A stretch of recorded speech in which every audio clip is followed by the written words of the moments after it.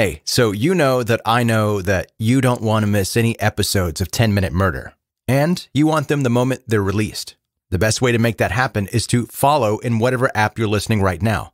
Depending on the app, it might say follow or subscribe or collect. Just hit that button and be the first to get new episodes. 10 Minute Murder contains depictions of actual crimes. What you are about to hear is real and violent in nature. Discretion is advised.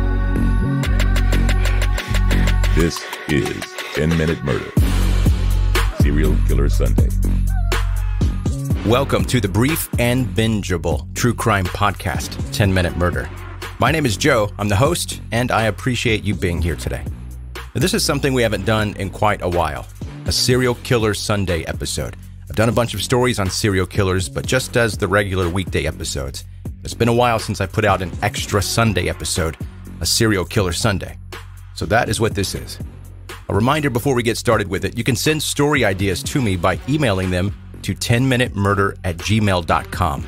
And today is one of those stories I got emailed to me, a request to do a Serial Killer Sunday on this specific person.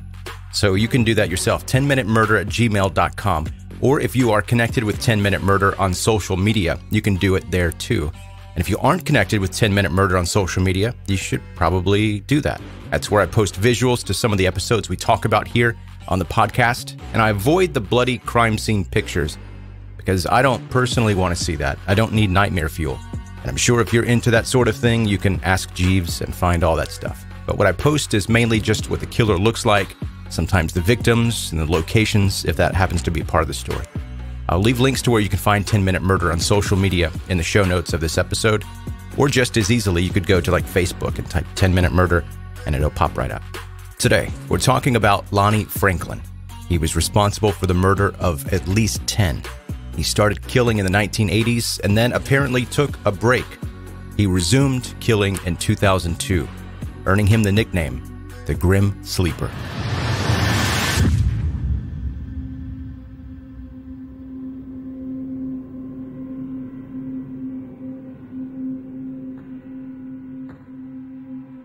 Lonnie David Franklin Jr. was born August 30th, 1952. He grew up in South Central Los Angeles. In 1975, he was dishonorably discharged from the Army for a conviction of gang raping a 17-year-old girl in Stuttgart, Germany. In that attack, Lonnie and two other servicemen stopped to ask the girl for directions to some place they were headed.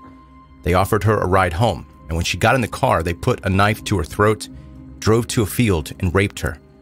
She kept her wits during the attack enough to pretend to actually be interested in Lonnie. He gave her his phone number. Police used that number to track him down. They also took pictures of her while she was being raped, a habit that Lonnie continued later in life when he became a serial killer, terrorizing and murdering women in Los Angeles. In 1989, he was also convicted of 2 charges of theft, 1 charge of a misdemeanor assault, and 1 charge of battery. In the mid-1980s, the LAPD figured there was a serial killer targeting black women who were drug users and sex workers. The South Side Slayer is what they called him, and was believed to be responsible for stabbing and strangling at least 13 between 1983 and late 1985. Around South Central LA, they called them the Strawberry Murders, strawberry being slang for a woman who exchanges sex for drugs.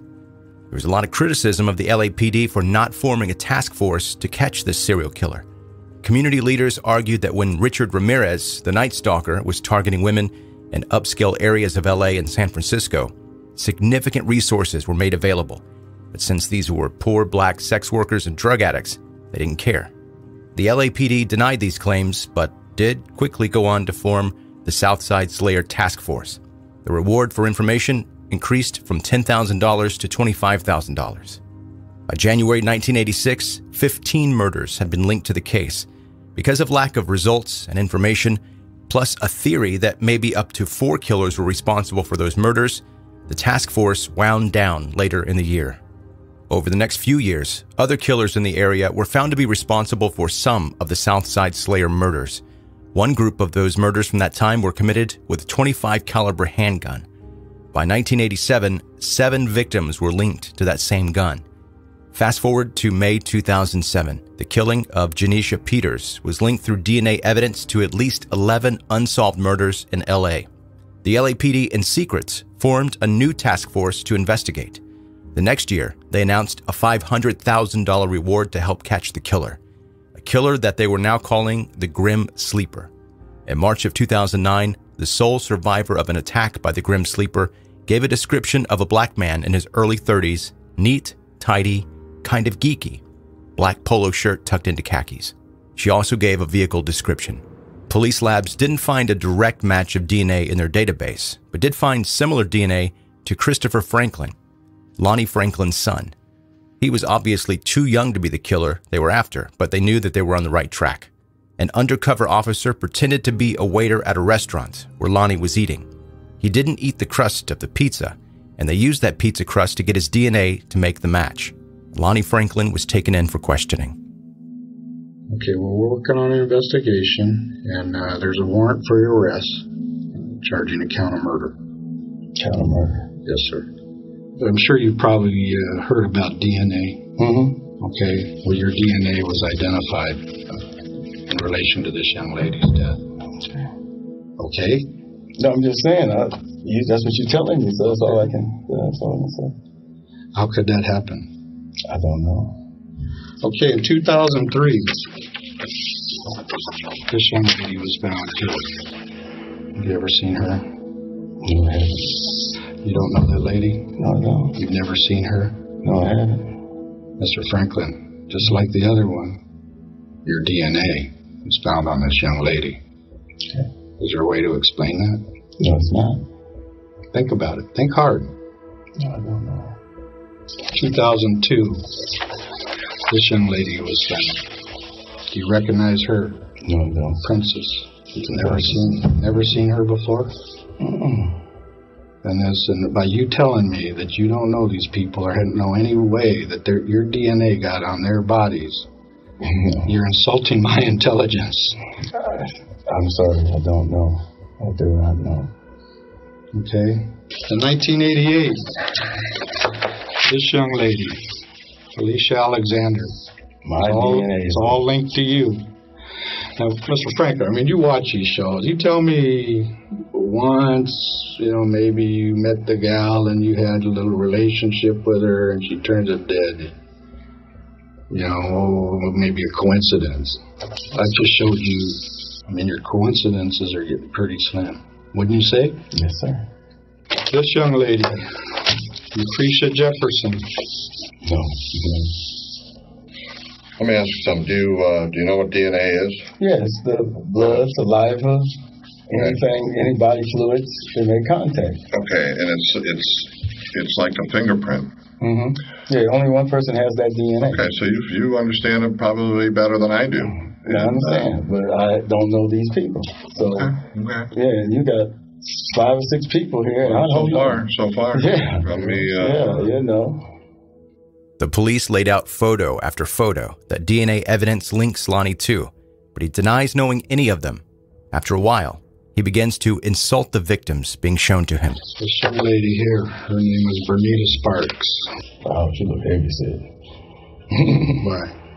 No, I just said she looked fat. This young lady, her name is Henrietta Wright. Go ahead, take a close look. No recollection at all. But ugly, I don't know her. What? But ugly, I don't know her. Sorry, I don't know her. So if I told you you were connected to the deaths of all of these ladies, who do you think Detective Kilcoyne and I would be sitting here looking at? Oh, okay, you looking at me. You looking at me. Yeah. Do you agree? Yeah, I agree with you. I agree with you on that, yes. All of these people that you say you don't know, through scientific evidence, are all pointing the finger at Lonnie David Franklin Jr. Sit there and look at their faces, all staring at you, pointing that finger at you. You creep out, you pick up these young ladies that are out working Western or Figaro or whatever in the middle of the night. You have sex with them, you kill them, and then you dump their bodies in alleys throughout the city of Los Angeles. most of them not too far from your house. It's like a dog pissing on a fire hydrant. That's you. You're leaving your mark every single time you do this. The science has caught up with you. Mr. Franklin, your signature is on every one of these young ladies. We also know that you cruise Western Avenue looking for whores every night. Every night, okay. Or not every night. Not every night. You were Saturday. You were out there last night. The cops shined their light at you and you skedaddled on home.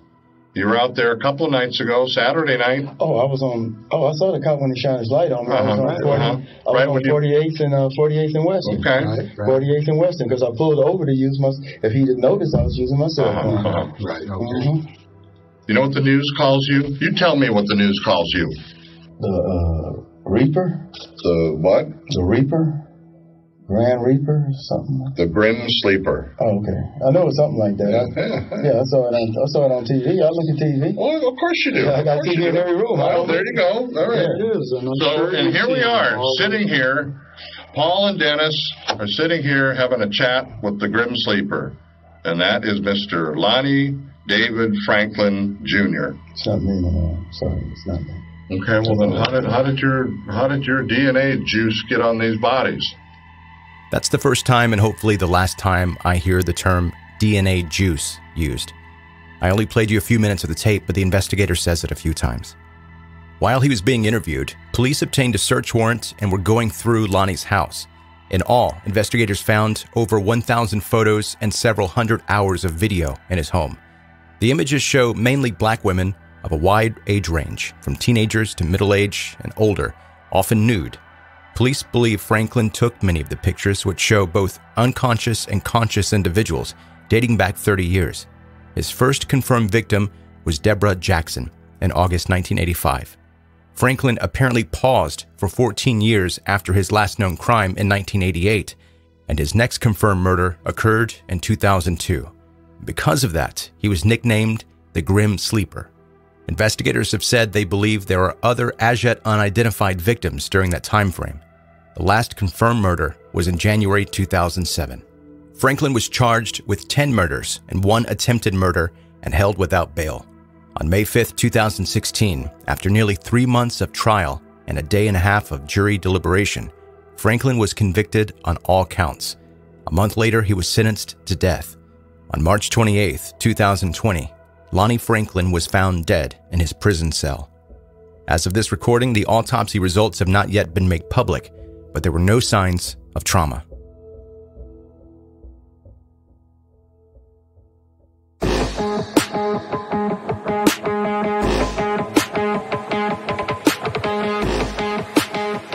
That's today's 10-minute Murder, the brief and bingeable true crime podcast.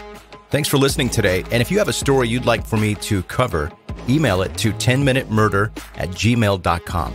Connect with me on social media and be sure to tell your friends that are into quick true crime stories like this one about the podcast. And lastly, if you are an Apple Podcasts user, be sure to review and rate 5 stars. Doing that helps the show grow and reach more and more people.